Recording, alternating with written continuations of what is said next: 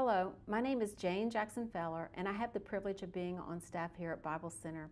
I have the opportunity to do a lot of different things within my job, but my main duty is being the executive assistant to our senior pastor and our executive pastor, John King.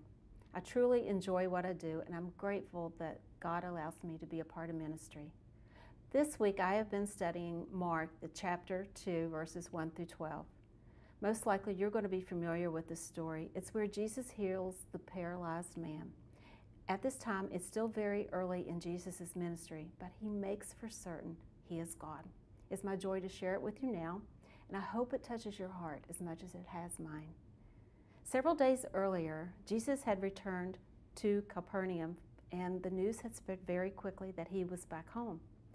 Soon the house where he was staying was so packed with visitors, there was no more room, not even outside the door. While he was preaching the word of God, 4 men arrived carrying a paralyzed man on a mat. They couldn't bring the man to Jesus because of the crowd. So the 4 men, they dig a hole in the roof right above Jesus' head. The 4 friends lowered the man on the mat down to the front of Jesus.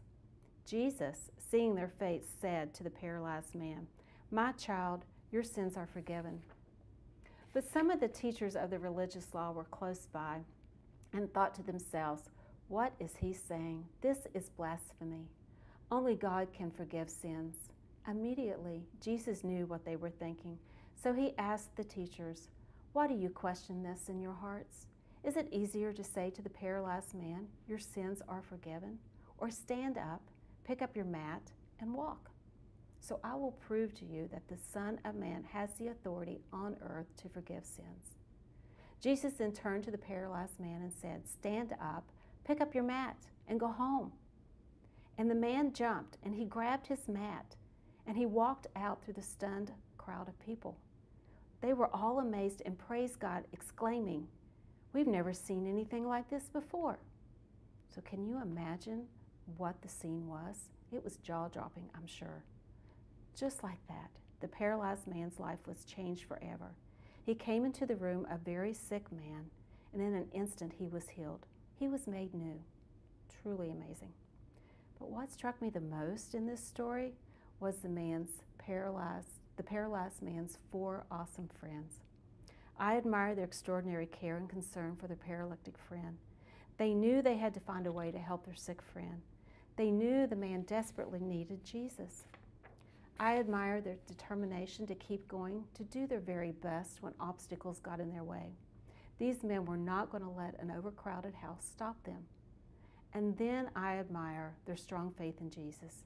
They knew Jesus was the only one that could heal their sick friend, not just physically, but spiritually.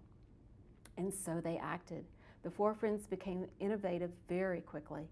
They came up with the idea to carry their paralyzed friend as he laid on the mat up on the roof.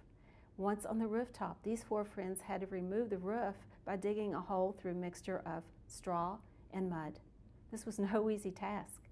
Then they carefully lowered their sick friend not just to any spot in the room, but to the front of Jesus.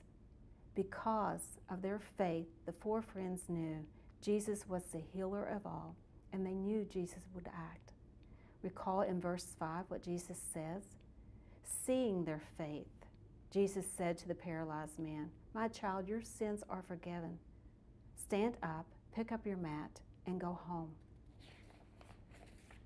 I know the Bible is full of many amazing stories of God's saving grace, but this chapter in the Gospel of Mark is simply a beautiful story of God's love and compassion, perfectly blended with sovereignty and power.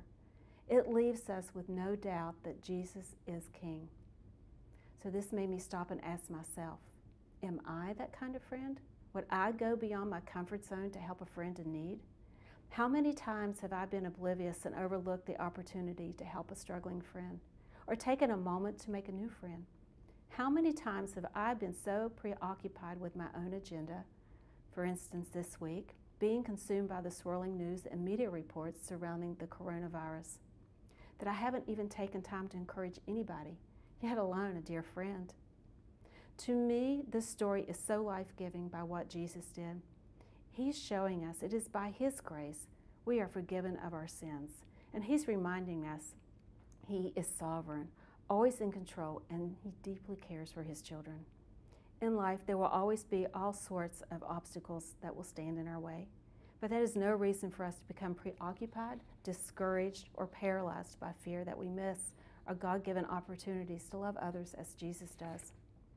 Take a moment today, go back and read Mark 2, verses 1 through 12, and soak in Jesus' words. Draw near to Him, and know, because of who He is, we can live in peace in the reality that we are limited human beings, and Jesus is our only hope for our doubts, our fears, anxieties, and for the neglectful ways we relate to others.